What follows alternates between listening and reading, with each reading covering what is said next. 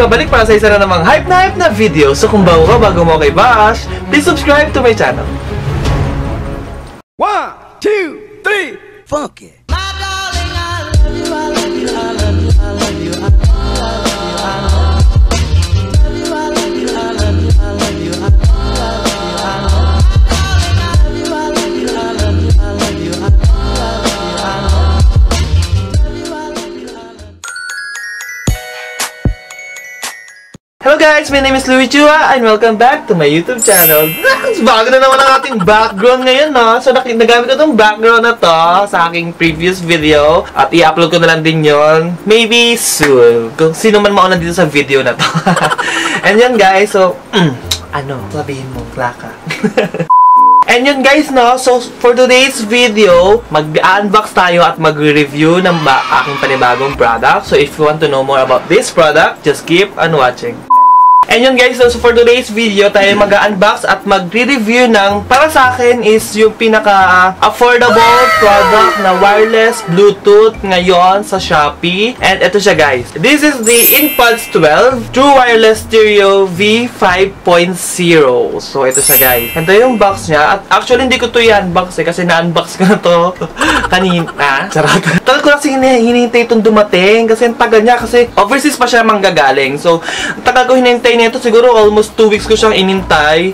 And then, ito yung kanyang box. Bago ko siya in-review, gusto ko munang malaman para hindi man tanga-tanga, kapag ginamit natin dito. So, ito yung kanyang likodan. So, para nga siyang Earpods. And then guys, hindi to copy, hindi siya premium copy, hindi siya Vietnam, Korean, gano'n. Kasi si Inpods 12 is sariling product niya, sariling name niya to, hindi siya copy ng Earpods. So sa mga Apple, ito kasi pwede siya sa Android and then iOS, BT 5.0. So ito siya guys, ito yung box niya.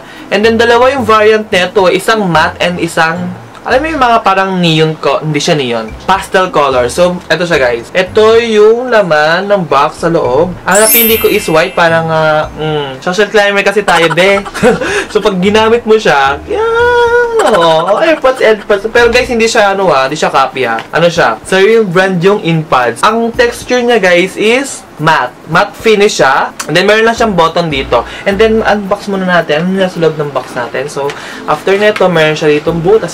Ito yung sinasabi ko kanina, na meron siyang dalawang parang colors, which is the Inpods 12 Macaroon and Inpods 12 Simple. So, ito yung mga kulay ng Macaroons and ito din yung kulay ng mga Cameroon, ng mga Simple. So, ayan guys, kung mapapansin nyo, ang gaganda din yung mga kulay ng mga Macaroons dito. Pero ito kasi sobrang klase niya yung Simple. So, ito siya guys. So, ito yung mga papel na nasasayang lang dahil hindi naman natin babasahin yan. And then, meron siyang charging wire, charging adapter, charging port. Hindi, eto, wire lang siya. And then, yung dulo niya guys is ginawang dulo nung yung parang pang iPhone talaga. Tingnan nyo guys, yung dulo niya is ganito. Ayan yung dulo niya, pang iPhone. Ganon! Laban na natin dyan ngayon. So, ito, try na natin siya. Paano nga ba ginagamit itong Inpods na to? So, ganito lang siya, ganito lang yung product niya. Ayan, dito yung charging port niya. And then sa likod, meron lang din siya dito button. Dahil hindi nyo siya makikita, hindi nyo siya mapapansin kasi maliwanag. So, ayan, may button lang siya dyan. So, bubuksan na natin. Paano nga ba ginagamit to? Paano nga ba ginagamit itong ating Inpods? Pindutin lang natin yung button sa likod. Iilaw siya dito ng blue. And kapag umilaw siya ng blue, ibig sabihin yan, nag-charge siya. So, mapapansin nyo dito yan. Meron siyang kulay red dito. Ayan, ang kulay red na bonggang pula. Ibig sabihin niya, nag-charge na siya, guys. Kapag naka-blue na siya dito, pag pinindot siya. And then, pindutin nyo ulit ng isang pindot pa ulit itong button. Mamamatay yung blue. And then, magbi-blink-blink yung mga Inpods natin. At ito yung bongga natin dyan. Automatic na siyang mag-connect sa atin. Sa ating iPhone. Sa ating mga phone. And sa mga iOS phone natin. And then, buksan lang natin yung ating Bluetooth. Click natin siya dyan. So, sinesearch ni phone si ating Inpods. And then, magpa-pop up ang ating, ayan. So, naglabas dyan yung Earpods. And then, i-connect lang natin. And then, ang okay dito, kasi makikita mo yung battery percentage ng ating Inpods. na lalagyanan, and then yung mismong Inpods na, ayan. So, makikita mismo natin yung ating battery percentage. So, ayan siya, guys. Ayan, guys. So, nakita natin na, ayan na siya. And then, pag kumunik na siya, i-done lang natin siya. Diba? Sobrang ganda-ganda kasi nga lumalabas nga siya dito. Lakas-makas siya. Pangbayama! So yun guys, pang social climber. Ganda. So, pwede natin siya ilagay dito sa ating nagmamatutong na mga tenga. So, ayan. Ayan. Tsaka guys, nararamdaman ko talaga yung narinig ko talaga siya na parang alam mo yun na nahaharangan niya yung ibang mga sound. Ayan. So, galawan natin na test. Galaw test tayo ha. Galaw test. So, ayan guys. Galaw test tayo. Ayan. Hindi siya nalalaglag, no?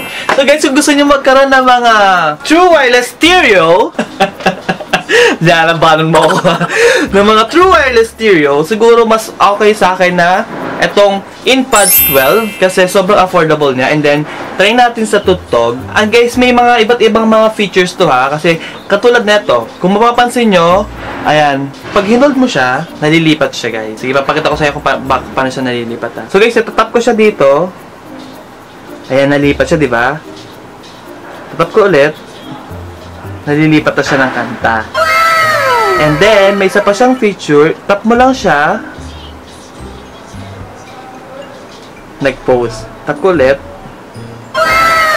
Ayan. Diba? Bongga. Diba? Nalilipat siya.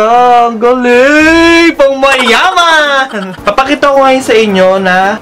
hindi ko pa pala papakita. Ipaparinig ko sa inyo kung gano'n siya kalakas. Totodo ko yung tugtog ko. Totodo natin yung tugtog natin. So guys, paparinig ko sa inyo yung tugtog niya ha. Ayan! Yan ang kalakas ang ating Inpods. At pag nalagay mo na nga siya sa tenga po talaga parang wala ka na din maririnig.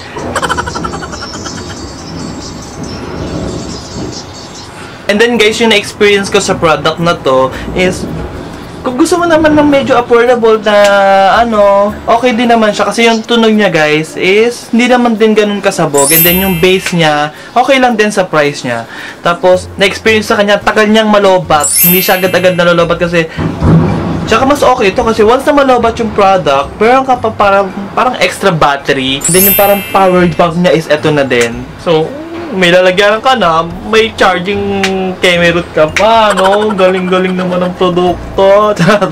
So, ito guys, ito yung naramdaman. Ito yung na-feel ko sa product na to. Tsaka, ang klase niyang tignan, hindi katulad ng mga ibang wireless stereo na, alam mo yung texture niya and then yung itsura niya is talagang, nakikita mo talaga na parang peke siya. And then guys, papakita dito iba't ibang mga itsura ng mga Inpods dun sa nakikita sa Shopee. So, ayan guys. So, kita nyo naman yung nasa unang picture. Ito yung actual na product na yung i7. Ayan, ang laki niya, diba? And then yung isa, yung nasa dulo, Inpods. So, yun guys. Kung gusto nyo magkaroon ng affordable, pero magandang quality, so, bili na lang kayo ng Inpods kung gusto nyo lang mga wireless na stereo or earphone. So, ito guys. So yun lang guys, kung mayroon pa kayong mga gustong itanong sa experience ko sa ating product, just comment down below. And then mag-comment na din kayo ng mga products or mga suggestions na gusto nyo pang gawin dito sa ating channel. So yun lang guys, kung gusto nyo pa na tayo ay mag-unboxing or mag-review ng mga nabibili sa Shopee, just comment down below. So yun lang guys, if you like this video, just give me a thumbs up and don't forget to subscribe to my channel. Click the notification bell button so you will be notified kapag nag-upload pa ako ng mga susunod ko pang mga videos. See you on my next vlog.